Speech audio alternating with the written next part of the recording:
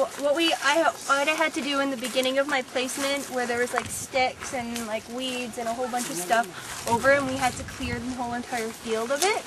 And then, so first we cleared the field and then burnt the remnants, and then took a hoe and took out all of the weeds.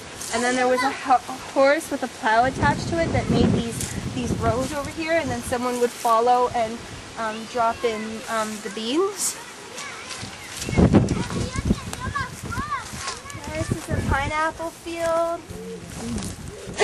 As you can see, these rows are a lot cleaner than those rows because me and Juanita spent many hours out in the sun going with a hoe and pulling out like the weeds like that.